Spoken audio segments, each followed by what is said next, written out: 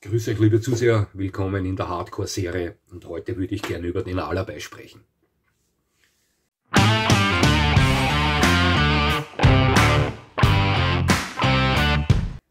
Nochmal herzlichst willkommen in der Hardcore-Serie, liebe Zuseher, und heute würde ich gerne den Alabai vorstellen. Wer ist der Alabai? Weshalb ist er in der Hardcore-Serie? Ja, der Alabai, auch bekannt unter dem Namen zentralasiatischer Ovtcharka, mittelasiatischer Ovtcharka, zentralasiatischer Schäferhund.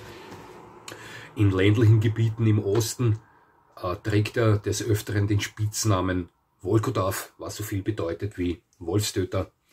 Der Alabai ist eine Herdenschutzhunderasse und wahrscheinlich einer der mächtigsten Herdenschutzhunderassen auf der ganzen Welt. Mit Sicherheit sogar, ja, doch lassen Sie mich kurz zuvor oder erlauben Sie mir kurz zuvor ein Statement über Herdenschutzhunderassen im Allgemeinen abzugeben. Ich empfinde Herdenschutzhunderassen als einer der tollsten Kategorien Hunde auf der ganzen Welt. Davon bin ich überzeugt, doch ich empfinde diese Kategorie Hunderassen auch als eine der am wenigsten geeigneten Hunderassen, speziell zum Gebrauch als Haushund. Verstehen Sie, was ich meine? Diese Hunde das sind Spezialisten. Das sind allesamt harte Arbeitshunde, recht ernste Hunde mit wenig Spieltrieb, die oftmals über Aggressivität gegen fremde Dinge aufweisen. Das ist so, das ist Fakt. Jeder Hundekenner wird mir das bestätigen. Hunde sind Individuen, und dass es den einen oder anderen Vertreter von Herdenschutzhunderassen da draußen geben wird, welcher ein absoluter Schmuser gegenüber allen und jedem ist, das ist mir klar. Aber im Gesamten gesehen ist ein Herdenschutzhund, ein Vertreter einer Herdenschutzhunderasse, eher kein klassischer Haushund in dem Sinne. Da werden Sie mir höchstwahrscheinlich beipflichten, glaube ich. Doch es gibt auch bei Herdenschutzhunderassen, sage ich mal, Aufstufungen und Abstufungen, und ich bin mir sicher, dass der Hund, welcher hier in diesem Video behandelt wird, nämlich der Alabai, auch bei Herdenschutzhunderassen eine ganz besondere Rolle einnimmt. Deswegen ist er hier drin. Woher stammt dieser Hund? Über Herdenschutzhunderassen weiß man eigentlich, was die Abstammung betrifft, die Entwicklung zu gewissen Rassen betrifft, am wenigsten im Vergleich zu anderen Kategorien Hunderassen. Man weiß über Gebrauchshunderassen, Jagdhunderassen und Terrier bezüglich der Entstehung diverser einzelner Hunderassen weit mehr Bescheid, als es bei Herdenschutzhunderassen der Fall ist. Was man mit Sicherheit weiß, ist, dass diese Kategorie Hunderassen einen großen Anteil Molosserblut in sich trägt. Ja, also schon vor 3.000, 4.000 Jahren sind Hunde dieser Art, große Hunde mit dicker Haut, dichtem Fell, großen Köpfen, mit feurigem Temperament für verschiedenste Aufgaben von verschiedensten antiken Völkern benutzt worden. Hauptsächlich als Unterstützung in der Schlacht, als Kriegshund, als Jagdhelfer bei der Jagd auf Großwild und für die Aufgabe, für welche sie auch heute noch verwendet werden, nämlich als Herdenschutzhund. Also, wie gesagt, ich habe einmal ein Video gebracht auf diesem Kanal, das ist noch nicht so lange her, wo es speziell um ehemalige Kriegshunde und Molosserrassen geht. Und wenn Sie das gesehen haben, dann werden Sie wissen, dass ich in diesem Video eine eigene Theorie aufgestellt habe, welche allerdings auf meinem Mist gewachsen ist. Das ist nirgends belegt, in welcher ich behaupte, dass eigentlich Herdenschutzhunderassen für mich die direktesten Nachfahren der damaligen Molosser, also Kriegshunde, darstellen. Ja? Der Meinung bin ich auch heute noch, und ja, also in diese Richtung kann man suchen, wenn man sich interessiert für die Entstehung diverser Herdenschutzhunderassen. Ja? Es haben sich dann immer verschiedenste Schläge herauskristallisiert, leichtere, schwerere. Das hat alles mit den Begebenheiten zu tun gehabt. für welche sie halt benutzt wurden. Doch im Großen und Ganzen gesehen haben sie alles eins gemeinsam, diese Herdenschutzhunderassen. Es sind zumeist sehr große, sehr schwere, extrem wehrhafte, kampfstarke Hunde mit doch eher ernsterem Wesen, ja, also weniger Spieltrieb, ja, pflichtbewusste Hunde, extrem loyal in der Familie, aber mit ausgeprägtem Misstrauen und oftmals überausgeprägter Aggressivität gegenüber Fremdes. Ja, das wird mir höchstwahrscheinlich jeder Hundekenner bestätigen, oder das wird der eine oder andere Herdenschutzhundebesitzer höchstwahrscheinlich hier bejahen. Und jetzt zum Alabai selbst. Ich glaube, 1989 wurde der offizielle Standard des zentralasiatischen Ovtchagers verabschiedet. Ja, ich bin mir hier nicht ganz sicher. Verzeihen Sie mir bitte, wenn ich mich hierbei irre. Doch ich denke, es war 1989. Ja, also im Osten Europas, im Nahen Osten, im Raum des heutigen Russlands, im Raum der damaligen Sowjetrepubliken, ja, gab es immer Schläge, die in die Richtung des zentralasiatischen Ovtchagers gingen. Die wurden für verschiedene Aufgaben verwendet, hauptsächlich als Herdenschutzhunde, aber auch als reine Wach- und Schutzhunde und auch, und das werden sie auch heute noch, als Kampfhunde. Also speziell in Regionen Tadschikistan, Kirgisistan, Aserbaidschan und so weiter werden Alabais mit Vorliebe auch als Kampfhunde missbraucht. Da geht es nicht nur um Geld, da geht es um Ehre, um Ansehen und so weiter. Sie wissen schon, das ist leider so, das ist Fakt. Da können wir nicht viel dagegen tun. Das ist ein kulturtechnisches Problem und das wird sich auch meiner Meinung nach leider so schnell nicht ändern. Also das sind Hunde, die ein größeres Aufgabengebiet haben als nur den Herdenschutz. Ja. Es gibt in ländlichen Gebieten, speziell in Russland, da gibt es kleinere Dörfer. Ich weiß, dass dort mehrere Alabais, zentralasiatische Ovtchagers, die Aufgabe haben, des Nachts, also in der Nacht, alleine durch die Dörfer zu patrouillieren, ohne Aufsicht eines Besitzers und so weiter. Die sind da völlig auf sich alleine gestellt und die erledigen diese Aufgabe auch mit Bravour. Ja, also die patrouillieren in der Nacht, wenn die Leute schlafen, durch diese Dörfer alleine und geben darauf Acht, dass hier kein fremder Mensch, ja, so wild sich das anhört, aber das ist so, oder kein großer Beutegreifer hereinkommt und die Haustiere der Leute, die dort wohnen, bedroht oder reißt. Ja. Also das sind sehr extrem selbstständige Hunde, ja, pflichtbewusste Hunde, ernste Hunde mit enorm ausgeprägtem Kampftrieb. Ja, aber das sind Herdenschutzhunde im Gesamten gesehen. Warum ist der Alabai hier drin?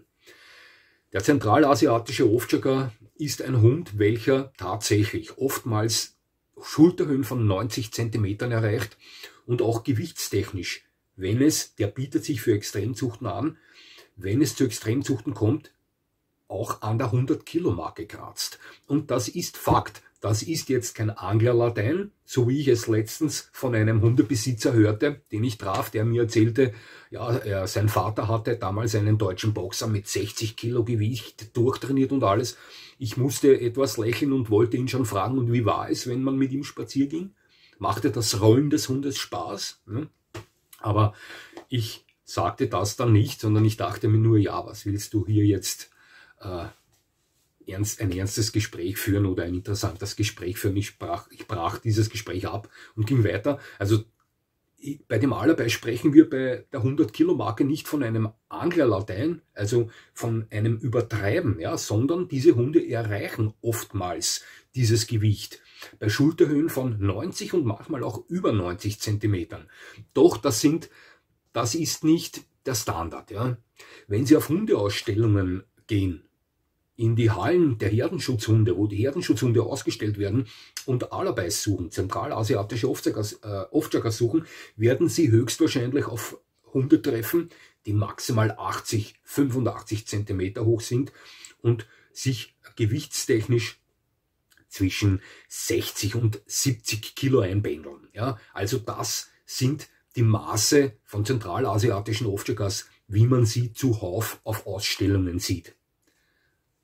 Doch in Gebieten, wo dieser Hund andere Zwecke zu erfüllen hat, ja, als nur schön zu sein für eine Ausstellung, dort können diese Maße die Skala sprengen. Und dort gibt es sehr oft Alabais oder treten sehr oft Alabais auf mit gewaltigen Ausmaßen. Und ich habe absichtlich hier bei diesem Video Bildmaterial von Alabais eingebaut, welches eben zentralasiatische Ovtjakas vorweist, die eher in diese gewaltigen Ausmaße reingehen. Ja? Nur um zu zeigen, in welche Richtung sich dieser Hund hin entwickeln kann. Ja, wir wissen aber, dass es mehrere Hunderassen auf der Welt gibt, die bis 90 oder über 90 cm Schulterhöhe erreichen können und auch bis 90 oder über 90 Kilo schwer werden können und dennoch nicht in der Hardcore-Serie sind. Das stimmt. Aber der Alabai ist nicht nur einer der mächtigsten Hunderassen der Welt, sondern dieser Hund hat auch extremes Feuer. Und hier spielt er auch eine extra Rolle in der Kategorie Herdenschutzhunde. Haben alle Herdenschutzhunde schon ein gutes Maß Feuer charakterlich vorzuweisen, legt der Alabai hier mit 2, 3 anderen Vertretern dieser Kategorie noch einen Gang zu. Ja, also der schaltet noch einen Gang rauf. Der zentralasiatische Ovtjaka hat eigentlich atypisch für einen solch massig großigen Hund, ja, ein recht feuriges Temperament. Nicht im Ruhezustand. Das ist ein Hund, wenn er sich sicher ist, dass alles in Ordnung ist dieser Hund, Herdenschutzhunderassen, typisch recht ruhig. Ja, er liegt irgendwo, überblickt die Gegend, alles ist okay, er ist entspannt. Doch dieser Hund kann extrem umschalten. Nehmen wir als Beispiel einen Mastiff her. Einen englischen Mastiff, den ich auch schon in dieser Hardcore-Serie gebracht habe. Dieser Hund ist eigentlich dauerentspannt. Auch ein englischer Mastiff kann momentan explodieren. Das kommt vor. Doch niemals in dem Maße, wie es zum Beispiel ein Herdenschutzhund à la Alabai tun kann. Ja? Diese Hunde haben weit mehr Feuer und hat aber auch ähnliche Masse, kann ähnliche Masse aufweisen wie ein englischer Mastiff. Also hier kann es schon Granada spielen, wenn Sie verstehen, was ich meine. Wie gesagt, Herdenschutzhunde sind im Gesamten gesehen schon recht kampfbereite Hunde. Also das müssen sie sein, sonst wären es keine Herdenschutzhunde. Doch der Alabai ist einer der größten und mächtigsten Herdenschutzhunderassen. Noch dazu mit einer der ausgeprägtesten Kampfbereitschaften der Herdenschutzhunderassen. Und das alles zusammen gepaart miteinander, ja, macht ihn zu einem Hardcore-Hund. Ja. Das ist ein absoluter Hardcore-Hund. Herdenschutzhunderassen, da macht der Alabai auch keine Ausnahme, sind keine wirklich klassischen Gebrauchshunderassen. Selbstverständlich kann ich einen zentralasiatischen Ovtjaka so weit erziehen, dass er die Grundkommandos beherrscht, dass er sie auch befolgt. Doch Sie können einen zentralasiatischen Ovtjaka nicht vergleichen mit dem Kadavergehorsam eines deutschen Schäferhundes, eines Rottweilers, Riesenschnauzers, eines Dobermannes und so weiter und so fort. Ein Alabai, ein Herdenschutzhund, funktioniert hier etwas anders. Das sind Hunde, die, wie gesagt, ihren Herren, ihrer Familie treu ergeben sind. Doch hatten die nie Aufgaben zu erfüllen, wo sie ihrem Besitzer aufs Wort folgen müssen. Und das sind so Dinge, wie andere Dinge bei Hunderassen sind, die andere Aufgaben zu erfüllen haben, welche sich in Hunderassen manifestieren. Das bedeutet, ein zentralasiatischer Ovtjaka, so gut sozialisiert und erzogen er auch ist, wird ihnen garantiert nie so folgen, wie ein gleich gut erzogener Gebrauchshund. In etwa ein deutscher Schäferhund und so weiter. Das ist so. Jetzt müssen Sie ja aber bedenken, dass dieser Hund die doppelte, dreifache Substanz eines deutschen Schäferhundes aufweist und Ihnen aber dann eventuell auch nicht so gut folgt wie ein deutscher Schäferhund. Und dann kann es problematisch werden. Schauen Sie, für einen zentralasiatischen Ovtjaka gibt es meiner Meinung nach 3 Grundvoraussetzungen, um diesen Hund halten zu können. Und das gilt für alle Hunderassen, welche ich in der Hardcore-Serie bringe. Diese 3 Grundvoraussetzungen beinhalten Fundiertes Hundewissen. Absolut wichtig. Besitzer eines Hauses mit Grundstück, wo der Hund Zutritt hat. Ganz wichtig. Körperliche und geistige Fitness. Ganz wichtig. Ist eine dieser 3 Grundvoraussetzungen nicht gegeben, dann ist meine Meinung, dass der Alabai für Sie nicht geeignet ist. Ich sage Ihnen etwas. Ich wage zu behaupten, dass ich mir sehr viele Hunderassen zutraue, was die Erziehung betrifft oder die Haltung betrifft. Doch, ich sage auch, dass ich mir einen zentralasiatischen Aufsteiger nicht zutraue. Jeder von Ihnen, inklusive mir, hat eine eigene Art und Weise, seinen Hund zu erziehen, zu formen. Ja, das sieht bei vielen Menschen komplett verschieden aus. Der eine Hundebesitzer, der reflektiert eher auf das, der andere Hundebesitzer eher auf das. Und bei mir würde es schon aufgrund der Art und Weise, wie ich meine Hunde erziehe und forme, schon nicht funktionieren, einen Alabai zu halten. Würde ich einen zentralasiatischen Aufsteiger auf diese Weise erziehen, wie ich meinen jetzigen Hund erzogen habe oder immer noch erziehe oder meine vorherigen Hunde geformt und erzogen habe, dann wäre dieser Hund höchstwahrscheinlich für die Umwelt rund um mich eine Gefahr. 100%. Verstehen Sie mich nicht falsch. Ich bin der Letzte, der seinen Hund zu einem bösartigen Hund formt. Doch, ich reflektiere darauf, dass meine Hunde ein gesundes Selbstbewusstsein ausstrahlen, ob das jetzt ist beim Zusammentreffen mit fremden anderen Hunden oder fremden Menschen.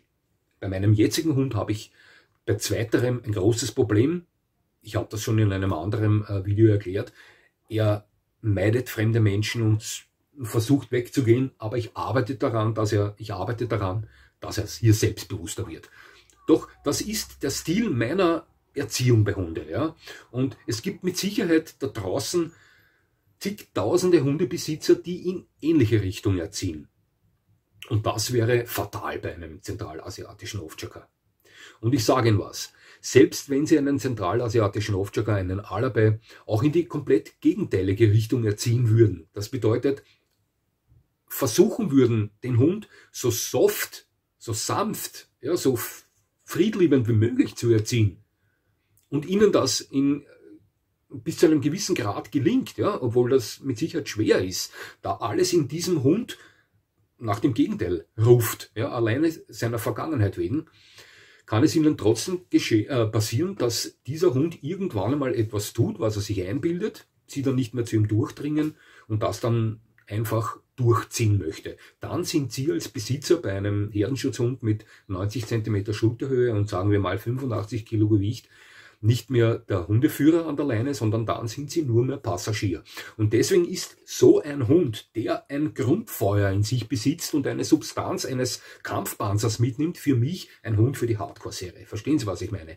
Ich hatte 2 Begegnungen mit zentralasiatischen Aufsteigers draußen. Auf Hundeausstellungen habe ich schon öfters welche gesehen. Ja, und beide waren beeindruckende Begegnungen. Beides waren Begegnungen mit Rüden. Der eine war ein Reinweißer wie ein Polarbär, wie ein Eisbär. Der andere war ein Weißer mit gelben Flecken. Beides extrem große, starke, selbstbewusste, dominante Hunde. Ja. Einen erlebte ich jedes Mal auf seinem Grundstück beim Warnen in meine Richtung und meines Hundes. Kommt hier rein und ihr macht mir ein Geschenk damit, wenn Sie verstehen, was ich meine. Und den anderen habe ich des Öfteren draußen getroffen, der recht desinteressiert war an allem. Und dafür sind Herdenschutzhunde, und da nimmt der Alabai auch keine Ausnahme, da stellt der Alabai auch keine Ausnahme dar. Dafür sind Herdenschutzhunde bekannt, dass sie oftmals auf ihrem eigenen Revier, ihrem eigenen Territorium extrem scharf funktionieren. Sobald sie dieses aber verlassen, recht desinteressiert sind an der Umgebung. Das ist eine Art von Herdenschutzhunden, für welche sie bekannt sind. Ja? Und das kann ich bestätigen bei diesem zentralasiatischen Aufsteiger, den ich persönlich manchmal getroffen habe. Auf dem Grundstück, Achtung, Gefahr, ja? Grundstück verlassen, desinteressiert, aber dennoch mimik- und gestikmäßig so unterwegs, dass er ihnen zu verstehen gibt, bleib besser von mir weg. Das sind meine Erlebnisse mit diesen Hunden. Ansonsten kenne ich sie nur von der Theorie. Ich habe mit Besitzern geschrieben, ich habe mit Besitzern gesprochen. Diese Hunderasse kenne ich jetzt theoretisch gute 30, 35 Jahre und lese auch so lange über diese Hunde. Sie gefallen mir sehr gut. Es sind wunderschöne Hunde, speziell die Reinweißen sehen aus wie ein Eisbär. Doch das wäre einfach zu viel Hund für mich und im urbanen Gebiet, im Stadtgebiet für mich nicht zu führen. Ja. Und wie gesagt, meiner Meinung nach für niemanden geeignet, der keinen Garten hat mit Haus, ja, der körperlich und geistig nicht topfit ist und der kein fundiertes Hundewissen aufweist. Also absolut nicht geeignet. Ja. Ja. Viel mehr kann ich zu diesem Hund eigentlich nicht sagen. Ich kann Ihnen nur sagen, der zentralasiatische Ofjugger hat es mit Sicherheit verdient, in der Hardcore-Serie aufzutreten. Ist ein gewaltiger Hund, mit Sicherheit einer der besten Herdenschutzhunderassen auf der ganzen Welt, aber auch mit Sicherheit einer der ungeeignetsten Haushunde auf der ganzen Welt. Ja. Somit kann ich nur sagen, ich habe mich gefreut, dass Sie mir zugesehen haben. Würde mich freuen, wenn Sie mir weiterhin zusehen, vielleicht ein Like da lassen oder den Kanal abonnieren. Das würde mich natürlich auch freuen. Ja, und wünsche Ihnen eigentlich noch einen schönen Tag. Das war's schon.